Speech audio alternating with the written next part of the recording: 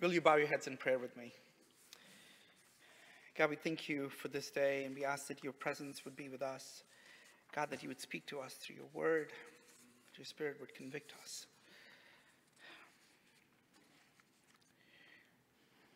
May the words of my mouth and the meditations of our heart be acceptable to you, our God and King.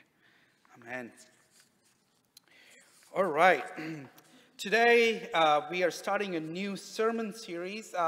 Essentially, what we're trying to do is we're going to ask, is this in the Bible? Because a lot of times we think certain things are in the Bible, but they are not actually in the Bible. So here is a quiz. Is this in the Bible? Cleanliness is next to godliness. I don't know is a good answer. Yes or no? How many of you think, let's just do a quick poll. How many of you think it's in the Bible? There's no wrong answers, church. No, but just Tom. Thank you, Tom. Thank you. All right, he's taking one for the team. I'm sorry to say Tom has not read his Bible. And I thought he was an upstanding man, Bible-believing man. I wish this was in the Bible so that I can tell my kids, it's in the Bible, godliness is next to cleanliness. Clean up your room. Right? Oh my goodness. I just want you to think about a recent history that we as a faith community went through. Some of you might remember, some of you might be trying hard to forget. Something called a pandemic happened. You all remember that? All right. You know how much money, how many cleaning supplies were in your house during that season? How many of you had like jars of hand sanitizers, right? Aerosol cans. We as a church, we bought a fog machine that we would like walk around and try to kill bacteria that was left. Like we did crazy things. Like honestly, like thinking about it. And at the preschool, right? Like every day, Brian would like, clean it. Like you could literally eat off the floors. It was that clean, right? Here's another question. Do you know how much money we as a country spent on cleaning supplies last year? All right, you have to give me a number, church. Come on. 2 million. Okay. Anybody else? 2 billion? Wow, 2 million, 2 billion. Wow. Anybody going higher than that? Lower than that? 45 billion. Again, Tom is wrong. I set him up and he's still wrong. We spent $20 billion last year. $20 billion on cleaning products, right? And there was an interesting survey done as well that older people in their 55 and 65 actually spend a lot more money on cleaning supplies than young people. It was an interesting thing. And the more I thought about it, it kind of makes sense. Because when Kristen and I were dating, I used to live in Pittsburgh, and Kristen lived in Downingtown, Philadelphia area. And we were dating long distance, and our brother lived in Pittsburgh as well.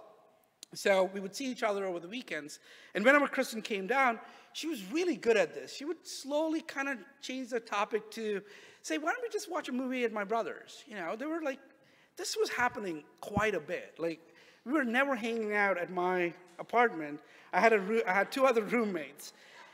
And you all know where this is going, right? And this is how clueless I was. I said to her, I was like, I don't understand. Why are we always hanging out at your brother's? And she goes, your apartment stinks. We had 3 cleaning products, I think, if I remember correctly. We had soap to wash our dishes. We had a toilet cleaner and a soap to wash our hands next to the sink. That was it. No wonder Kristen, she still went out with me, so anyway, her better judgment, I guess. Anyway, so, right, like that's where we are. Like we spend so much time and energy in cleaning our houses. We have products to clean the counters. We have products to clean the glass. We have stuff that, that we spray in the air when we cook fish, right? Like, we do all these things. Cleanliness is next to godliness. cleanliness as a culture, right? Like we're kind of obsessed with that. And one of the ways to look at what really matters is to look at how much we spend, right? Where do we spend as a culture, as a community? And here it is, right? It's a lot of money that we have spent on this. But today's scripture talks about a different kind of cleanliness. Here's some harsh words that I want us to read. These are not warm and fuzzy words, but these are actually hard words. Matthew 23-25. Woe to you, teachers of the law and Pharisees, you hypocrites! You clean the outside of the cup and dish, but inside they're full of greed and self-indulgence. Blind Pharisee, first clean the inside of the cup and dish, and then the outside will be clean. Verse 27, Woe to you, teachers of the law and Pharisees, you hypocrites! You are like full of bones of the dead and everything unclean. In the same way, on the outside you appear to be as righteous, but on the inside you are full of hypocrisy and wickedness. Woe to you, teachers of the law and Pharisees, you hypocrites! You build tombs for the prophets and decorate the graves of the righteous. And you say, if we lived in the days of our ancestors, we would not have taken part in shedding the blood of the prophets. So you testify against yourself that you are the descendants of those who murdered the prophets. Go ahead then and complete what your ancestors started. I doubt there's a Hallmark greeting card with these words on it, right? It's pretty blunt that Jesus is calling out these Pharisees. I want to give you a little bit of background as to why Jesus is talking about this. First, it's about identity. The God of the Old Testament, the God who called Abraham, the God who was seen to Moses, the God who called the people of Israel, made them a nation, the God who promised them, who made a covenant with them. This God, this living God, said these words in Leviticus 19:2, Be holy because I am the Lord your God, I am holy. Be holy because I, the Lord your God, I am holy. What does holy mean? Be holy because I am the Lord God who is holy. Here, Israel's entire identity, the nation's entire identity was about being set apart. It's about being different. The entire Old Testament, you read, they were called to be a different people. They were called to be the light in the world. They were called to be, they were supposed to show uniqueness in how they acted. They were supposed to follow the laws of the Lord that God had given them so that those around them would see them and know that they are set apart. They were supposed to not kill. By doing so, by not committing murder, they knew that they were different from their neighbors. They were told not to commit adultery or steal.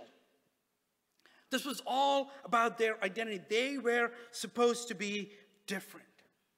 These laws were given so that their identity was holy. Because God said, I am holy. Be holy. So that's the background. That's where the starting point is. It's about identity. So there were a group of individuals who kind of formed a club, and they were called the Pharisees. And if you read the New Testament, Jesus is pretty hard about the Pharisees. But actually, the whole reason these Pharisees were created was to precisely do what I just talked about. What the Pharisees started to do is they kind of came together and they said, hey, our nation is not following what God told us to do. Our nation has not following the moral law that God has given us. We're all acting like everybody else. So these people kind of got together and they started to read the Holy Scriptures. They started to read the Old Testament. And they began to understand it, and they started to say, you know what, we need to follow this. We need to follow the moral law. We need to follow the civil laws and the ceremonial laws. We need to keep these laws. We are called to be separate. But also, they took it to a little extreme as well. They started interpreting what it means to give our tithes to God. In the Old Testament, it said that we had to give 10% of all that we earned to the synagogue or the temple for worship. They started to look at that, and they said, you know what? We should also give 10% of the herbs that grow in our backyard. The mint leaves that we cut, 10% of that needs to be put away. They started to make extreme things. And the 10 Commandments, where it says, honor your mother and father, they didn't like it. So they kind of came up a way around it as to how to get out of it. It was called Korban. If someone said, I give my life to God, if they declared that they gave their life to God, that meant because God is the ultimate father, so they didn't have to care or listen to their earthly parents. And they had their own way of looking ceremonial laws as well. And all these laws were based on these new laws the Pharisees created were based on their interpretation. They all kind of came together, read the scriptures, and came. But then they did something else as well. They started to look down on people who didn't do what they were telling them to do. So if you didn't take 10% of the mint that grew in your backyard and bring it to the temple, they judged you. They started to judge those who didn't follow exactly what the law was telling them. And Jesus was extremely hostile to them. In Sermon on the Mount, when we read about the script, what Jesus said, this is how you need to do things. There were 3 things that Jesus focused on the Sermon on the Mount. It was about inward piety, not pretense or being good on the outside. It was all about being good on the inside. Jesus talked about prayer because when these Pharisees prayed, they would stop in the middle of the street and make these elaborate prayers so that everybody could hear that they were praying. And then when it came time to giving to the needy or the poor, it was a show. They would make a big gesture to tell everybody how generous they were. And Jesus said, no, don't do that. Jesus said, when you pray, go and close the doors. Pray so that your Father in heaven can hear you, not for others to hear. And when you give, don't make a big grand gesture about your mint. Let not your right hand know what your left hand is giving. Give with the inner attitude that all that you have is from God, not as a show-off. When it came to fasting, they would make a big deal. They would wear ashes on their heads, and they would wear sackcloths and tell everybody by their outward appearances that they were fasting. But Jesus said, no, don't do that. It's the inward piety that counts. It's the inward things that count. And Jesus called them, you whitewashed tombs. This is actually, the reason Jesus is using this is because during the Passover time, there was actually all these people from all over the world. We celebrated Passover a couple of weeks ago when we read through the stories of Jesus' crucifixion, betrayal, crucifixion, and resurrection. Like that was during the time of Passover. So people from all over the known world would come to Jerusalem. And in Jerusalem, there was this thing where they would actually put new paint on the graves of those who died. They would actually paint them. That's called whitewashing it. And Jesus is calling these individuals whitewashed tombs because on the outside, they were looking great. But on the inside, they were unclean on the inside. He said, you who killed prophets, you think you're set apart, that word holy, but you're just like everyone else, filled with sin, is what Jesus said to the Pharisees. So this morning, the question to us is, who is Jesus speaking to today? Hear these words again. Oh, to you teachers of the Bible, You hypocrites, you clean the outside of the cup and the dish, but the inside they are full of greed and self-indulgence. First clean the inside of the cup and the dish, and the outside will be clean. Woe to you, teachers of the Bible, you hypocrites, you're like whitewashed tombs. You look beautiful on the outside, but on the inside you're full of bones, dead to everything unclean. In the same way, on the outside you appear to be people as righteous, but on the inside you're full of hypocrisy and wickedness. See, one of the challenges that we face when we read scriptures like this is it's really easy for us to read the scripture and identify who the Pharisees are in our world. Who those people are. It's easy to do that. But who is Jesus speaking to today? I want to bring this home a little bit by telling another story, by reading another story, where inside and outside are compared. And I hope the Spirit of God convicts us as we read this story that Jesus told. It comes to us from Luke chapter 18. 2 men went up to the temple to pray, one a Pharisee and the other a tax collector. The Pharisee stood by himself and prayed, God, I thank you that I'm not like other people, robbers, evildoers, adulterers, or even like this tax collector. I fast twice a week and give 1/10 of all I get. And here Jesus is talking. But the tax collector stood at a distance. He would not even look up to heaven, but beat his chest and said, God, have mercy on me. I am a sinner. Jesus goes on to say, verse 14, I tell you that this man, rather than the other man, this man being the tax collector, I tell you, this tax collector and not the Pharisee went home justified before God. For all those who exalt themselves will be humbled, and those who humble themselves will be exalted. Here are the two prayers, one of the Pharisee and one of the tax collector. Back in those days, in Jesus' days, it was not quite evident whose prayer was accepted. But now we know whose prayer was expected. Friends, who is the scripture speaking to this morning? I think the scripture is speaking to me and to you. That we enter God's presence with humility, model after what the tax collector did. That we go before God in repentance, saying that we are unworthy to be in God's presence. We enter God's presence knowing that. We enter God's presence saying that we are sinful, for we all have sinned and come short of the glory of God.